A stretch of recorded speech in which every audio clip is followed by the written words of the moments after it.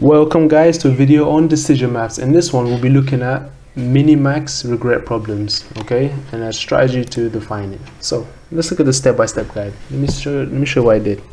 So suppose you're given a table with stocks and the possible payoffs are given at these kind of consecutive years, year 1, year 2, year 3. Okay, so have a look at the table second. We've got three stocks A, B, and C. We've got negative 0.3, 0.9, 0.4, and so on. Okay, so how do we solve this problem? How do we calculate the minimax regret? Okay, first things first, we need to find the regret table, and this is a payoff table. And in this problem, our aim is to minimize the highest regret. Okay, to do this, let's do the preliminary. Okay, I already made a step-by-step guide. So step 1, we should find the highest payoff in each year. Okay, so let's look at year 1 for a second. We can see that the largest number there is 0.6, and then year 2 is 0.9, and year 3 is 0.4.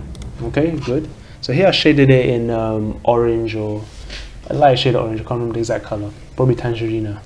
So what do we do from here? Okay, the criteria for a minimax regret is that we need to stop here, think logically, and assume some criteria. Okay, suppose in year 1, okay, let's stick with year 1. Suppose we bought some stocks A and B. We know it's less than and it's a problem.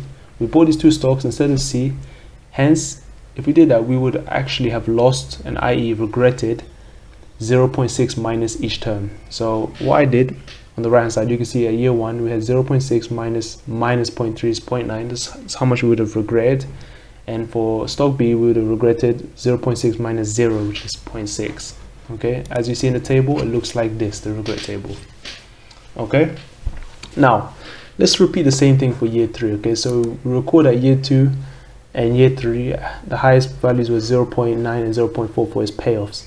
Now subtracting 0.9 across all year 2 values and 0.3, subtracting all values by 0.4 in year 3, we should yield these. Okay, so you can see 0.9 minus 0.5 is 0.4, 0.9 minus 0.4 is 0.5 in year 2. Looking at year 3, we're going to have 0.4 minus 0.1 for stock B is 0.3. Under stock C, 0.4 minus 0 is 0.4. Okay, and here I just shaded the blue part just to indicate that this is where we found our highest payoff in the previous table. Okay, now to find the minimax, all we have to do at this stage is before that we need to find the maximum regret, and hence at this point we'll be able to find the stock that minimizes the maximum regret. So by adding a fourth column, I want us to find the highest values in each row. Okay, so looking at stock A, we can see that the highest value is 0.9, the second highest one in stock B, the next highest in stock B is 0.6, and then looking at stock C, the highest there is 0.5.